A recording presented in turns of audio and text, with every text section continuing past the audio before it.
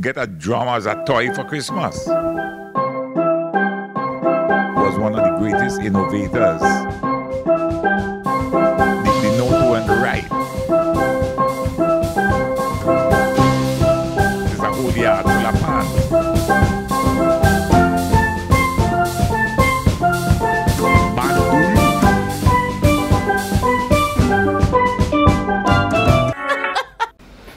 What's up, specials, and welcome to another vlog. Yeah, this is vlog number 11.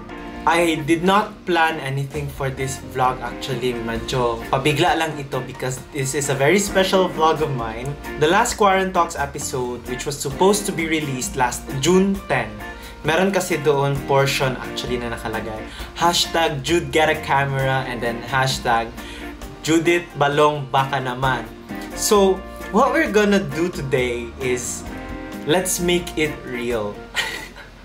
What do you mean by real, Jude? If just in case di nyo pa nakita yung story ko sa Instagram, it's here! Andito na yung bagong camera na binili po natin. So we would like to thank Judith and Balong Panagiton and also Camera House. We went to Camera House yesterday and we finally bought a camera. So we're gonna do an unboxing video together. So here it is. What's in the... Hindi pala siya unboxing. Uncellophaning. So we have here first the camera bag. So this is not the Sony talaga na camera bag because they did not have anything available. So this one is Air My. So basically, since the camera that we bought was a mirrorless camera, so yung viewfinder niya is electronic and not optical, it's not gonna be a very big camera. Medyo maliit lang siya, so kasya lang siya dito. And since yung lens na binili natin was kit lens, so yun, hindi siya masyado yung lens talaga na pang professional, something whatever. It's just 16 to 50 millimeters na lens, ang kit lens niya. So here it is. So here's the bag. So next we have is the beloved camera.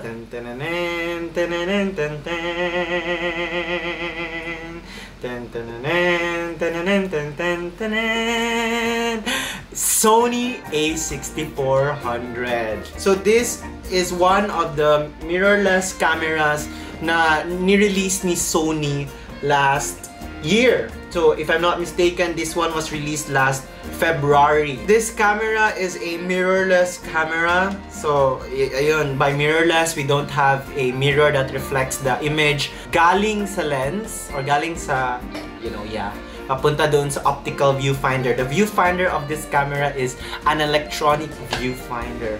So here it is. We have the Sony A6400. This one is the second of their Alpha series that they released last year.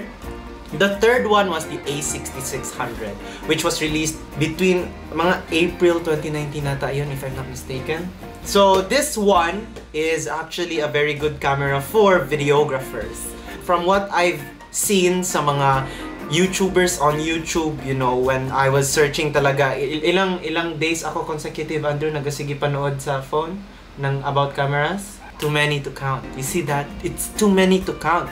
Na sobrang grabe po talaga yung pag-study ko kung anong camera yung mabibili ko. Not only for vlogging, for school or for other uses. I spent mga ilang days consecutively watching mga reviews sa YouTube and whatnot, and somehow, generally, what I've concluded is that Canon is good for photography and Sony is good for videography. Although hindi naman sila masyado yung lamang na lamang talaga na like Canon is here sa photography and Sony is here sa photography. Medyo balance na. Meron na talagang ibang mga situations where Canon will be higher or greater, and most of the time, Canon will produce higher quality pictures. Ayan, I think we're ready to open this up. So, natanggal na pala yung natanggal na pala yung seal. Yeah, because we checked this sa store. Syempre naman, you need to double check if complete yung gamit here. So yeah, let's start opening it. So when we open it, we see a lot of paperwork, you know, yung mga for the Sony A6400, dami ng mga papeles dito, mga instructions, warranties, and whatnot. Ayun, madami talagang languages, you see. And we won't read it because I'm going to read it later. So next we have the separator, ayun, mga other additional information and instructions. And when we get inside the box, ayan na po, na-open na po natin. So we're going to look inside the box right now. So when we look inside the box, we get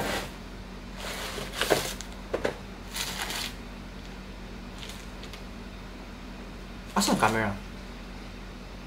Andrew, where's the camera?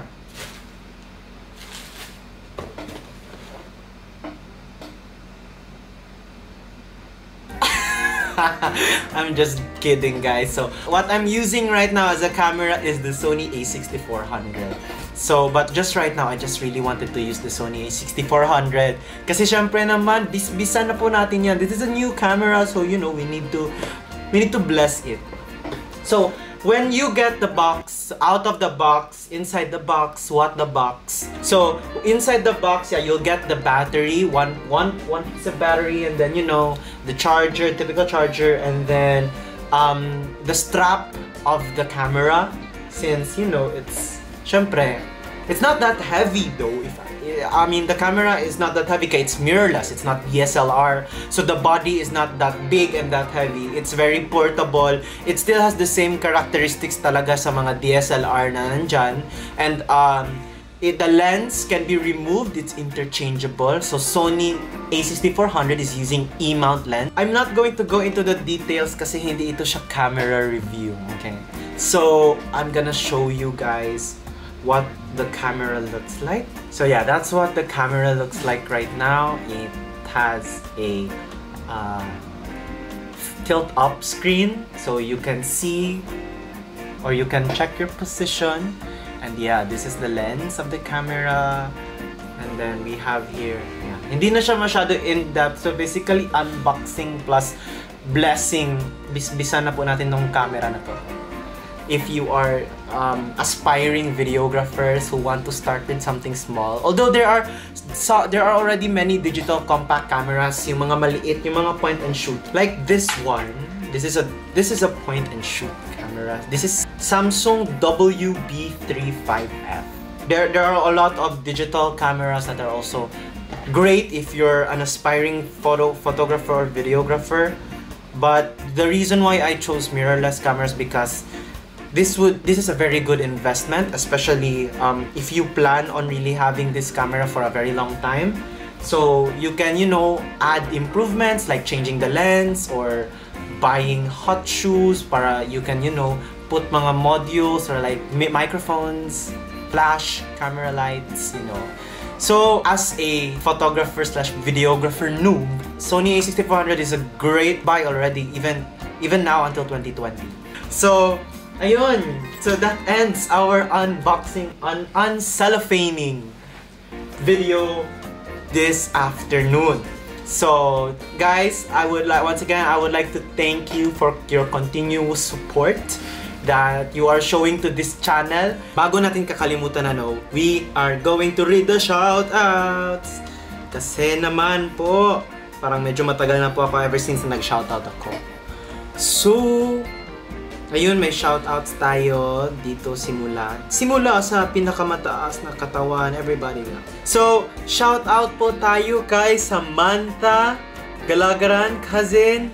Shoutout din tayo kay Matt Espanola, and shoutout din sa kay Ken Galagaran. And also, shoutout din sa aking shoutout. Hindi po natin tatanggalin yung 1K na goal po natin this before July.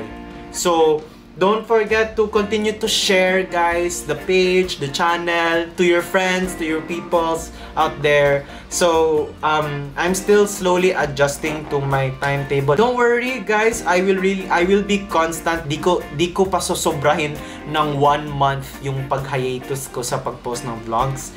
So let's continue to go with me on this journey, guys. Especially right now, MGCQ pa rin po tayo, but a little less strict. So hopefully soon, when we're allowed to go out and travel locally safely, masya-showcase natin yung mga iba't ibang lugar dito sa Mindanao. Not only here in General Santos City, but also in all of the provinces and the places near General Santos City. Yung saan yung mapupuntahan lang natin muna as of the moment. So, don't worry guys, thank you so much for your support. Stay safe, stay sane, and stay special. Goodbye guys, and oh no, nag-record na naman tayo na wala si Conrad. Oh, ayun. And so, thank you guys. So, please continue to support. Support.